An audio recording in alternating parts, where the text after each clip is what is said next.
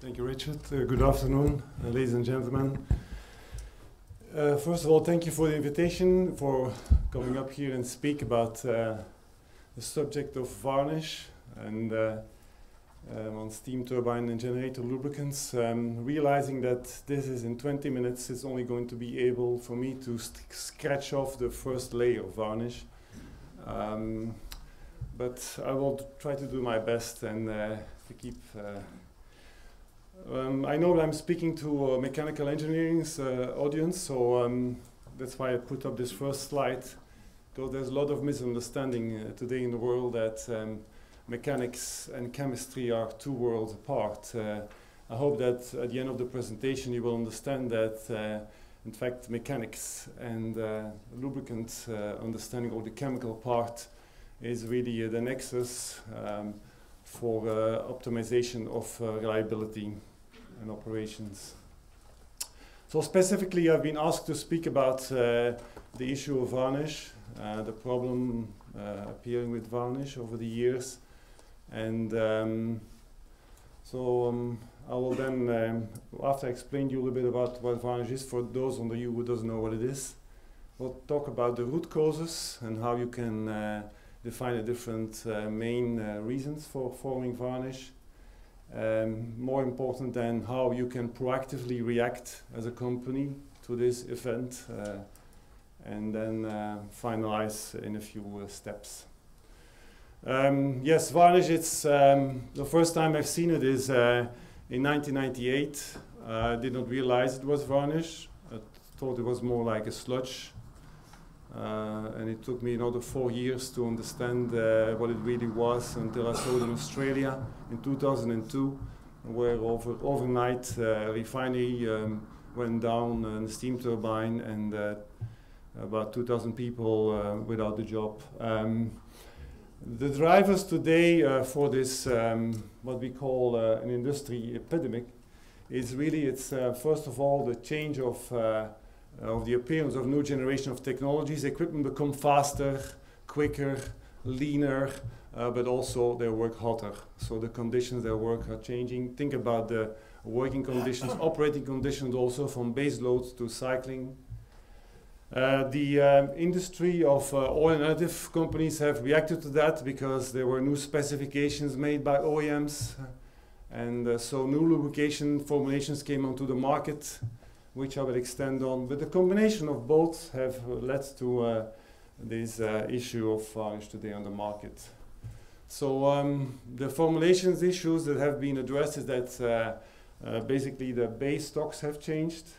That is the base oil, which have been refined to a much higher quality, but also removed a lot of components which avoids the solubility of oxidation products.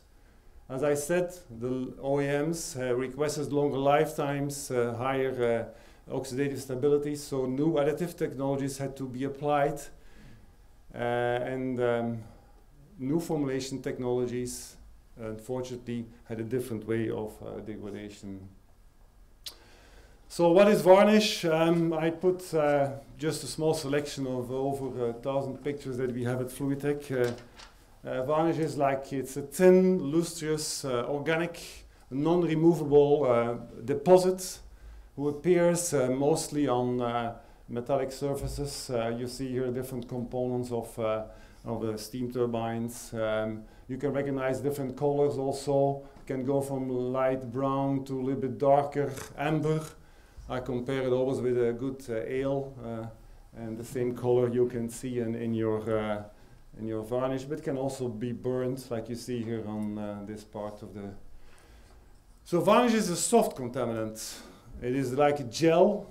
It is not a hard contaminant, like a wire contaminant. So soft contaminants, and it's a combination of degraded base stock, base oil, together with degraded antioxidants.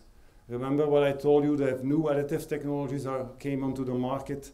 So additive chemistries have changed, and the combination of them makes species which have a tendency to absorb to, especially to white metal surfaces. They have like an electrical attraction because of the chemistry to wide metal surfaces, as you can see here on gearbox, axial bearings, and on the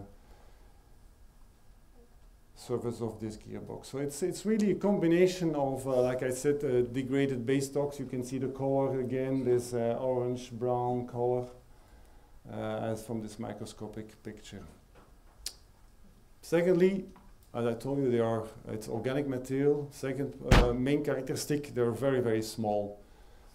Here you can see it's less than 0.1 micron. 0.1 micron, it's, if you have an idea about filters, to give you an idea, it's like 12 micron, 25 micron. Today, a hair is 40 micron. Those I had before, 40 micron. But the 0.1 micron is incredibly small. In a warm oil, so in a normal operating oil, once they start to agglomerate under temperature conditions, I will show you later, they will grow in size and they will become like 1, 2, 3, 4 micron as an agglomerate polymer. So here again, you see also another picture of varnish on a tilted pad. You recognize that there's like a gradient on color. It's clear because here the varnish started to make deposits. Due to the missing heat dissipation, you start to burn the varnish. It creates coke deposits. It's more like pure carbon. And then at the end here, it's the first layer of varnish. So some more pictures, all in different categories of appearance. So what can you do as a company when you want to avoid this, and it's unavoidable? You need to make actions to avoid the buildup of these varnish components. There are good steps for doing it. First of all, choose the right lubricant. There's enough specifications today. I would only guide you and recommend you to use the right OEM specifications, ASTM, then ISO. They have been modified and adapted to the latest standards of lubricants. And bearing in mind that, of course, if you know that the lubricant, it consists today of a major part of the base oil, 1, 2, 3% of that is additives. One of them is antioxidants. Realize that steam turbine lubricants versus gas turbine lubricants today are, the tendency is to make one formulation, but they may have different characteristics. So it's important you look at the specification of your new oil. Also, the big difference between lubricants today by group, the group 2 and the group 3 oils are the newest generation of lubricants who are appearing and used on the market. They have much lower sulfur, as you can see here, much higher saturation degree, and those two, have resulted in a big modification in behavior of the solubility. That means that once an oil degrades, it will create, remember, oxidation products, degraded antioxidants, and the solubility of them is decreased significantly. Where is the varnish then accelerated from? Because I get many times the question, yes, but 15 years ago we had the same steam turbine and the same generator and we didn't have the problems like we have them today. It's a fair, good question. What is the reason for that? Is that, first of all, the formulations changes, but also working conditions. And the main three drivers for oil degradation is caused by slow reaction, low temperature. It's like oxidation with air, heat, and catalyzation of metals. That's usually 100, 140 degrees C maximum. But thermal degradation is the fastest amount of degradation at much higher temperatures. And we're talking about above 1000 degrees C. It's really burning your oil created by events like hotspots or electrostatic discharge, spark discharge. My time is really limited, but we can speak about it later if you want. Yes? Sorry? Yeah, that's good. The spark discharge is created because the fluids have such a low conductivity. They have been highly purified. And once the fluid is going through your fine filters, they create charges, they build up charges, and after a while they have to uncharge these charges. It's called sparking. This creating temperatures close to 3, 4, 5,000 degrees C. Microdieseling, another event creating thermal degradation. If you think about design of steam turbines, the reservoir size and the residence time of these fluids, there's a significant effect on the reduction of residence time in the oil reservoirs. Unfortunately, that has an effect on the air release. So if you have oils which are suffering from a good, efficient air release, and you have like 7-8 minutes air release time, you realize that if your residence time is less than this time, that the air is entrained into your system, and then of course creating adiabatic compression or microdieseling. Again, talking about temperatures above 5,000 degrees C. So really burning your oil in very fine soot contaminants. But the vast contribution today about varnish as part of oil degradation is the contamination or the cross-contamination. Realizing that if you have group 1 oils and you switch over to group 2 and group 3 oils, the new generation of lubricants, the oxidation products from the older generation of oils come in contact with the new generation and have a much lesser solubility, and they create then varnish on seals, on bearings, just on those places where temperature is lower or where the load factors are extremely higher. And that's really an effect which is you can only resolve when you are removing these oxidation products from your older oil charges before you put in a new oil charge into your system. Yes, also the incompatibility with fluids and cleaners. It's the last part here, but not the less important. Use of detergents, dispersants today, although it's banned by a lot of OEMs, there's still service companies are trying to be smart and use detergents or dispersants to remove that varnish. Just never do that, because the first even 0.1% or let's say 0.1 of ppm of remaining fluids or cleaners will just kill your air separation and watt separability overnight. Now, so you understand the type of oil, you have selected the right oil, you know the root cause, you've been looking at avoiding these root causes. Now, the most important part, which have been changed over the last 10 years in this effect of varnish, is modify or adapt the oil analysis. The power of oil analysis in this epidemic of varnish is incredibly high. That means that you not only need to use the correct oil analysis test, but also it's the correct frequency. That has changed. It's becoming short. Oil analysis is a faster frequency. For example, 1 sample a year for a steam turbine is not sufficient these days anymore for detecting earlier warning signals of varnish. But also the way you analyze them, and I've tried to list them in 3 categories. The first category is, and some of you may see some words which are very new. I will explain a little bit later in another slide. But first of all, if you want to detect the varnish, you can use these techniques like particle counting, or most important, NPC.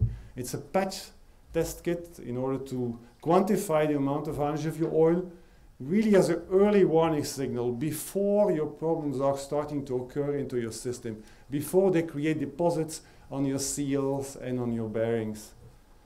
Second, very important amount is that you look at your antioxidants directly, you measure them with a technology like a ruler, and also that you try to avoid, or at least detect if there's been compatibility issues. Look at your air release.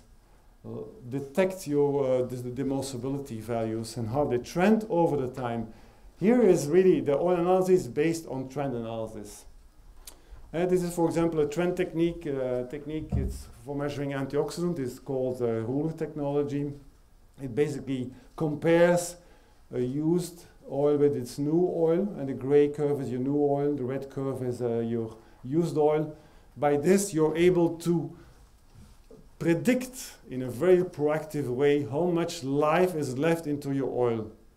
It will tell you exactly, and specifications today by ASTM, by Siemens, by GE have been made specifically on these types of technologies, because by enabling to detect the remaining antioxidants, you know how quickly your lubricant is degrading because of thermal degradation, which is going and depleting these additives in a very fast way.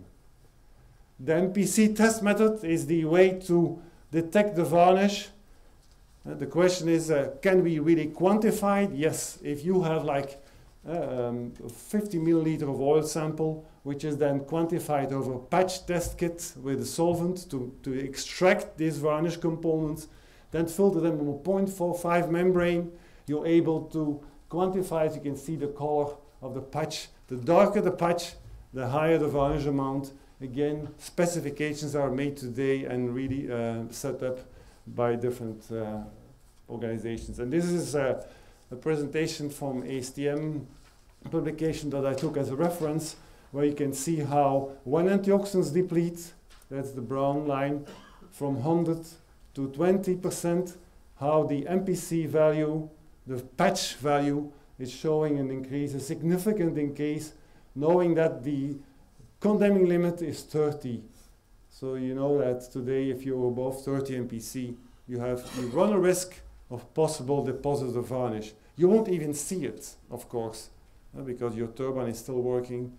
It's only when you have a revision or your bearing temperature starts to increase because of these deposits. Last point is that there's technologies today in the market to remove the varnish, like depth filters, which are looking more at the contaminant in suspension. The ones which are the most harsh are the ones which are in solution, which lives into the oil. And if you have one same lubricant for your hydraulic oil and your steam turbine lubricating oil, realize that the oil which goes to your hydraulic valves will be much colder, and those contaminants which are warm and keeping in warm oil and have no effect will start to create deposits on your hydraulic oil lines and sticking the valves, or even in the worst case damaging your valves. So there's different technologies that can resins that can remove different amounts of varnish, as you can see here, and then keep your bearings like you see it here on this steam turbine. You see the level of MPC levels, particle counts, and MPC coming to an acceptable level. The green ones is the normal level. The red one, of course, is the high level of MPC. But more important is showing how bearings, before removing the varnish and keeping them in the green level, how your bearings are then after this operation. And last but not least, it's not just, that's my last slide, it's not a matter only from, as you understand, selecting the right lubricant, applying the right oil analysis, looking at the root causes, but today in organizations, it's a matter about education, training, making up the right lubricant manuals, selecting the right lubricant, and making sure that you have the most efficient maintenance program with the highest reliability. It's a combination of different factors, and I believe that there's no one-step solution in this varnish appearance or problematic. But certainly, as you can understand, if you already dig as much as possible into the oil, in the depth of the oil, it can learn you a lot. Or like we always say, listen to your oil. You avoid a lot of mechanical issues. So this was the timing, and if you want to speak about it later on, I'm available in more details. Thank you very much for your attention.